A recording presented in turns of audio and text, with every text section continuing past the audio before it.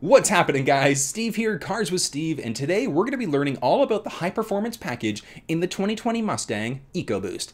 Now, before we get started, make sure that you like the video and subscribe down below if you do enjoy the content that we're talking about. Turn on those bell notifications, and the reason why is because I like to hide Amazon gift card codes somewhere in my video. Be first one to find it, and it's all yours. So let's have a little bit of fun and learn all about that high performance package in the Mustang.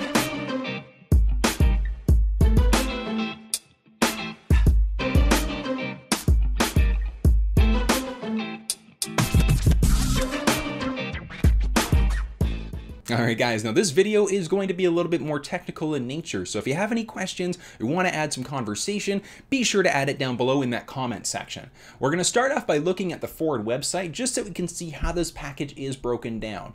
Now, one thing to note is that it is available whether you're looking at the regular fastback edition of the vehicle or in the premium version. So whether you go for the premium or the regular version, it really depends on your budget and whether you want those cloth seats versus leather seats. So you're going to get a leather seat that's heated and cooled in the premium, but you don't get that inside of the base Mustang. But again, it's really a matter of budget and preference. So let's look and take a look at what's actually included in this thing. So there are a ton of different things the high performance package adds on. On top of the engine, which is going to go from that 310 horsepower to 332, there are a lot of other things that are included there. So let's click and see what it does from an aesthetics perspective. Unfortunately, as you saw there, we do lose the over the hood stripe, but that is something that you can do aftermarket. There are a lot of decal shops that can do that for you.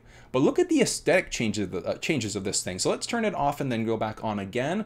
So you can see here, we changed the wheels around. That pony badge moves from the center off to the driver's side. We've got some hood stripes here as well.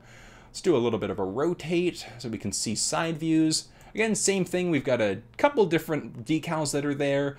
Decklid spoiler in the back there as well, which is kind of nice. Now, looking at the premium version of the vehicle, we're going to add that package in as well. Same thing, we lose that over the top stripe, whether it's the premium or the regular version. Okay, but as you can see, aesthetically, it does the exact same thing, whether you're looking at the base Mustang or at the premium version of the vehicle. So again, it really is a matter of what's your budget and what's your personal preference there. But it looks pretty sharp. Really, really sharp, actually, which is kind of cool. All right, and from here, let's click on this button again, and as we can see, so tons of different things. Let's break down each feature individually, and we're gonna have a little bit of fun, starting off with, first and foremost, is going to be that 3.55 limited slip axle ratio. So, what exactly is it? So the axle ratio is also known in this case as the final drive ratio. If we take a look at how it actually works, it's an interesting thing. So power starts off from the engine, moves to the transmission, down the crankshaft into the rear differential. From there, it gets split into the axle cranks, and then it rotates the tires. So when we look at axle ratios, the base in the Mustang is going to be a 3.15 or a 3.31. With the high performance package, that bumps it up to a 3.55 axle ratio. So what does that mean? That means that the higher your axle ratio is, that means that the number of times that the drivetrain has to rotate in order for the wheels to spin once. So with the 3.55 ratio, that drivetrain has to spin 3.55 times in order for the wheels to turn once. So there are a couple things that you want to look at when you're looking at upgrading that axle ratio. And the thing you want to ask yourself is, why do you want to change your axle ratio? That's a fantastic question. So replacing the ratio, if you go higher, is going to give you quicker acceleration. So in the high performance package, you will notice a bit of a difference. It's going to give you that feeling of, flipping back in your chair a little bit more. So it's going to give you better acceleration with a higher ratio, but there's a caveat. You lose a little bit of top end speed there. And then on the opposite side of it, if you go with a lower ratio, you get a higher speed, but the acceleration's affected. So what is the best ratio?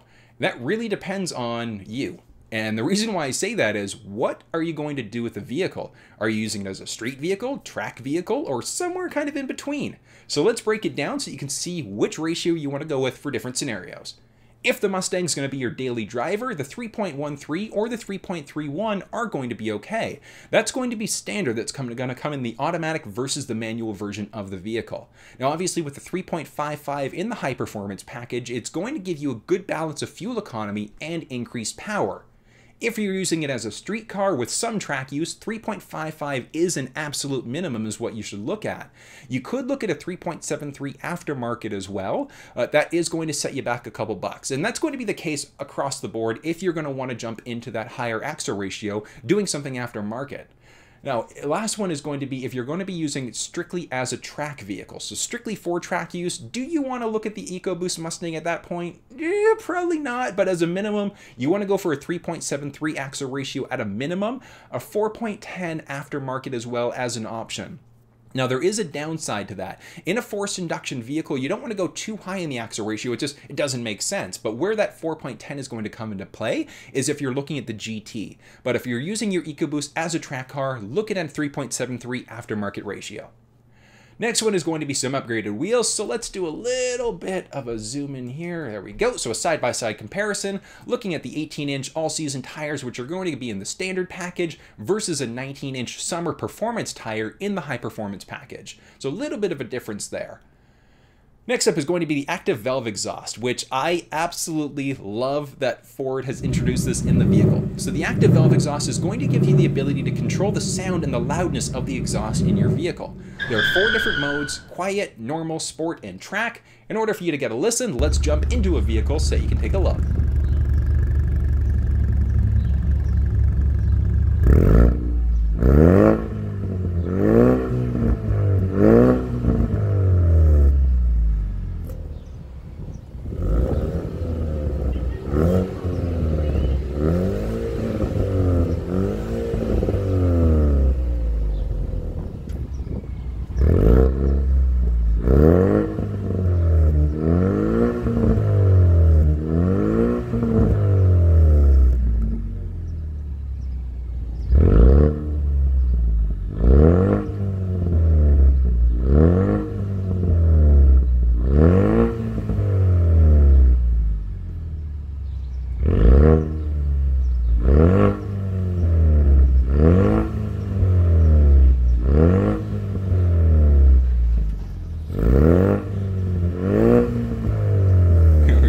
So as you heard there is quite a little bit of a difference there. You will notice a bigger difference in the GT, but you still can hear it here.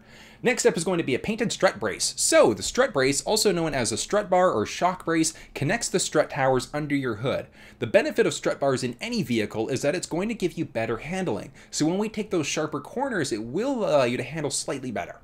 Aluminum instrument panel, this is something that's an aesthetic upgrade on the inside of the vehicle. Let's look on the left-hand side is going to be our standard vehicle versus on the right, which is going to be our high performance package. There is a noticeable difference. You can't really tell on the screen here, but I'm going to increase the size of it in just a second. But one thing to note is that you also do get gauge packs, which is going to show the oil pressure as well as the boost gauge just above that center console screen. So zooming in here, as you can see, there is a difference in the aesthetic there, and it does look really, really sharp, especially when you see it in person. Next up is going to be the GT Performance Pack front splitter. Now this is something that was built in from the, or taken I should say, from the GT version of the vehicle, but if we look at that lip underneath at the bottom of the bumper there, you can see that is going to be unique, borrowed from the GT into the EcoBoost. Hood accent stripe, I have outlined it here, so it is easier to see on brighter color vehicles, but it's going to be a magnetic strip just down that center of that hood there, which, or off to the side I should say, of the hood, so it does look really, really sharp.